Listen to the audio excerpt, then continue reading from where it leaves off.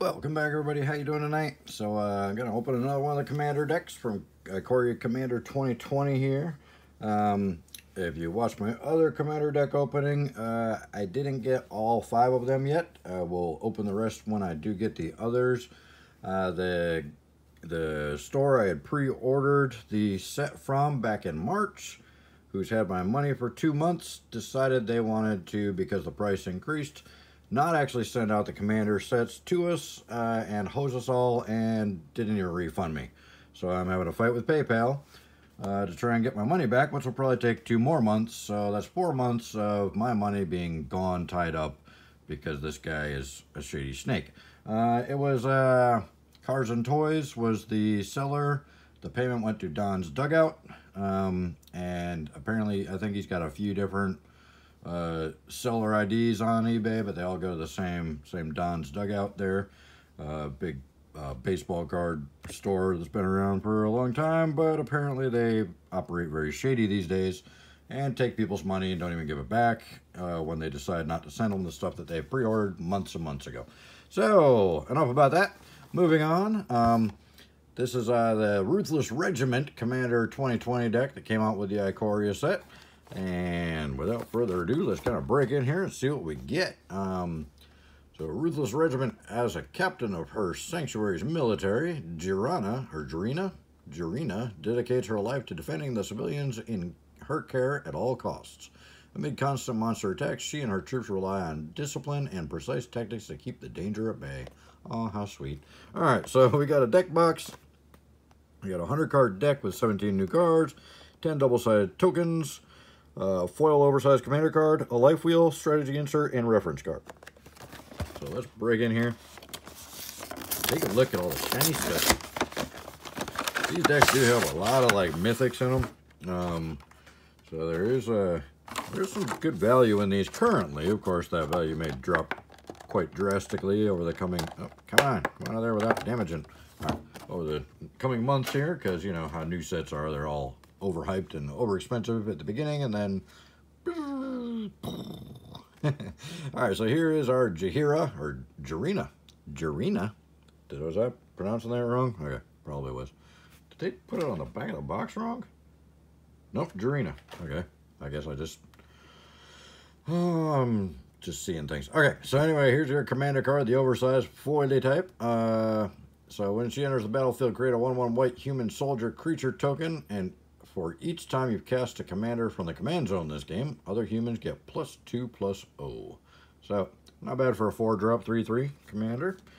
Alright, now let's break in here.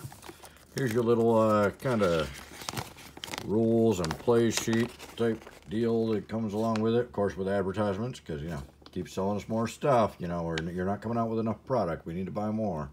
So, oh my god, it never stops this year. There's going to be like 6,000 products before the end of the year. Alright, so there's that little goofy thing that nobody really cares about. But, yeah, I'm trying to be a completionist here and do everything. So here's your little life wheel spinner thing. Pretty cool.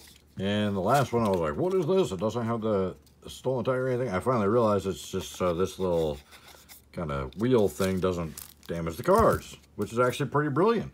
If only they could put this much thought into the box toppers in the Ikoria boxes, so we weren't getting bent and damaged and bowed box toppers, that would have been awesome, you know, if they'd maybe put a couple pieces of cardboard in there, or just a little ticky tack on the top of the box so it wasn't falling down in between the packs and go like that.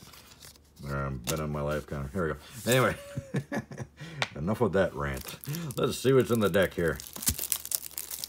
So yeah, I bought these at Walmart for retail, and the retail price is still less than people are asking on eBay and TCG Player. The average is like $230 to $250 for the set of 5 decks on the low end, and you know, up to $300 on the high end or more.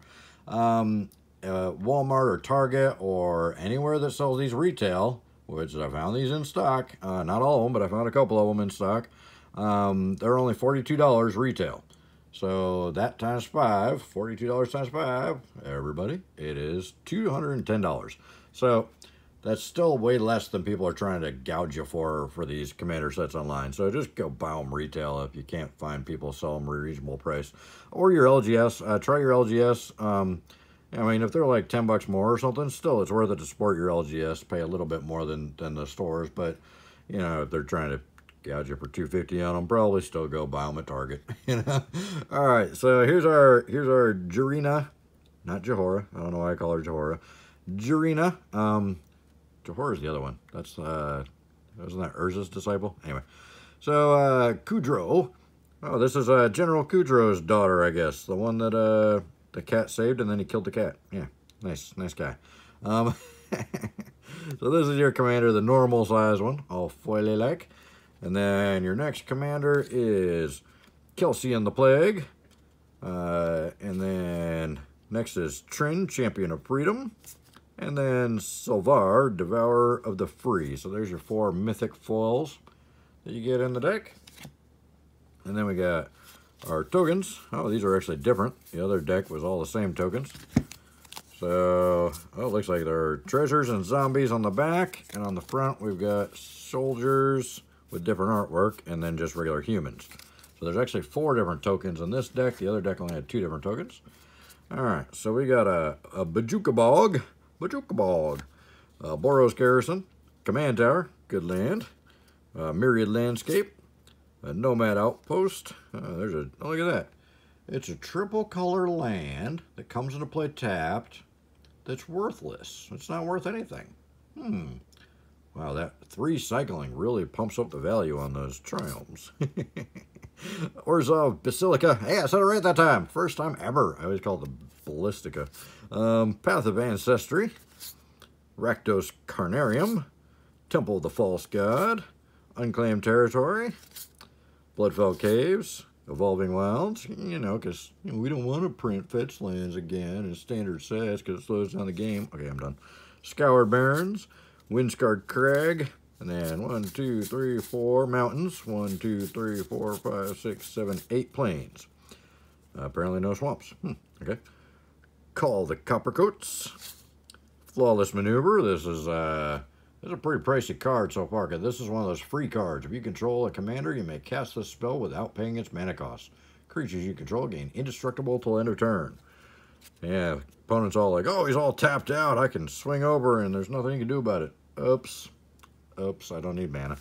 Verge Rangers, another really good value card in here. They're 3-drop, 3/3 with first strike. You may look at the top card of your library anytime. As long as an opponent controls more lands than you, you may play lands from the top of your library. That's pretty awesome. The fact that you can, if you top deck a land, you can just throw it into play if the opponent's got more lands than you. Nice. Species Specialist. Titan Hunter. That's a big old saw blade sword dude or chick. I think that's chick's got there. Fireflux Squad. Frontier Warmonger. Molten Echoes. Sanctuary Blade. Bounty Agent. Citywide Bust. Cleansing Nova. Dearly Departed. Still all rares. Frontline Medic. Increasing Devotion. Knight of the White Orchid. That's another one that's worth a few bucks. Magus of the Disc. Good old Nevin Rawls disc on feet. Odric, the Master Tactician. Riders of Gavany. Thalia's Lieutenant. Still all rares. Don't forget. Thraben Doomsayer. Unexpectedly Absent. That was me during most of my junior high days. Disciple of Bolus. Painful Truths. Zathrid Necromancer. Pretty cool artwork on that card. What's you do? 3-drop 2/2. Whenever Zathrid Necromancer or another human creature you control dies, create a tap 2/2 black zombie creature token. Huh, pretty neat. Alicia who smiles at death. I laugh at you, death. Haha. So, still all rares. Captivating Crew. Fumika, the Low Blood. What set was she from originally? Was that originally a Kamigawa block? I think it might have been. Magus of the Wheel. There we go. Good old Wheel of Fortune on feet. Outpost Siege. Still rares. Shared Animosity. Titan of Eternal Fire. Adriana, Captain of the Guard. Crackling Doom. Nahiri, the Harbinger. Mythic. That's a nice one. I do like Nahiri. Battlefield Forge, Exotic Orchard, Shadowblood Ridge, Smoldering Marsh, Spinerock Knoll, Windbrisk Heights. Oh, there's our swamps. 1, 2, 3, 4 swamps. Bonder's Ornament, Arcane Signet, great common card there. Boros Signet, Commander's Sphere, Heirloom Blade, Orzhov Signet, Rakdos Signet, Skull Clamp. I love the old Skull Clamp. We used to abuse this card when it came out. We were doing some broken stuff with this card when it came out. We got it. I think it was restricted for a while because we were doing so much broken stuff with that card. Soul Ring, good old Soul Ring. Love the Soul Ring. Sanctuary Lockdown, Bastion of Remembrance. That was in my top 15 favorite Ikoria uncommons, as well as this one, Dire Tactics. General's Enforcer, Martial Impetus, Parasitic Impetus, Shiny Impetus. So the other commander deck had 3 Impetus cards, but the one was not red. It was I think it was these 2, and then the green one. Banisher Priest, Cavalry Pegasus, Devout Chaplain, Ambition's Cost, usually time. Usually lots and lots of time and energy and stress. Zolaport Cutthroat, Humble Defector, or Defector, Humble Defector, sorry. Vigilante Justice, the best kind of justice. Garnet of the Blood Flame, just kidding. Terminate, or not, and an advertisement. So, there you have it. That's everything that's in there. Let me just go back through the rares here a little bit. Okay, is that all the rares? Okay. So, this is how many rares you get in the deck. So, like, literally half the deck is rares, I think. Let me see. So, here's all the non-rares, and here's all the rares. Okay, so not quite half, but yeah, definitely more than a third. What are we going with, 3/8 there?